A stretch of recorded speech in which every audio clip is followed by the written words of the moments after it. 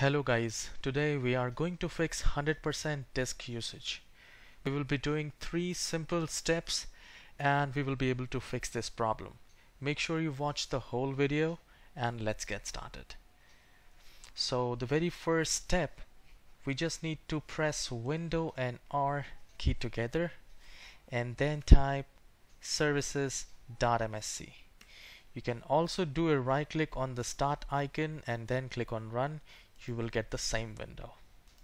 So once you have typed services.msc, just click on OK and a new window will appear, and I'll just maximize it.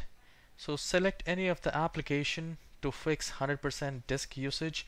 This is a very powerful step. Just press S and just scroll it down and look for sysmain. So this sysmain is actually used to be super fetch earlier. So what exactly it does, it fetches the application which you use the most. So when you turn on the computer, the Windows 10 decides, okay, so this guy use Chrome or Mozilla Firefox or any other application very much. Let make it available for him faster. So by disabling this, it will not make any changes and it will fix the 100% disk usage. So how we can do that? Just do a right click, go to properties, and here select disabled, apply, and OK. So this is already disabled in my computer.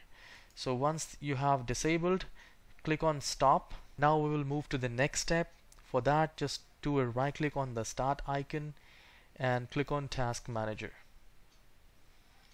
Now in the task manager, we need to go to startup. So it has opened. I'll click on this startup. I'll just maximize it. And in the startup, please make sure that you disable all unnecessary applications. Whichever the application you think that you do not need at the startup, disable it, because when you turn on the computer, it gets very loaded. Because when you restart the computer, all these application tries to open and make the computer slower, and the CPU usage, the disk usage gets very high. So fix that 100% disk usage problem. This is also a very important step. And the third step which we are going is to update the Windows, and for that we just need to type in the search bar update and then click on check for updates. So once I'll click on check for updates, make sure you install all the important updates. This procedure might take time, but make sure it is done, and once the Windows update is done, just restart the computer.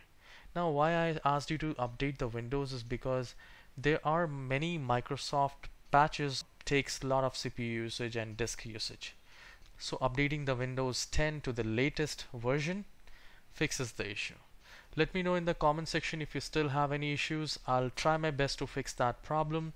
I'll see you in the next useful video. Have a wonderful day. Bye bye.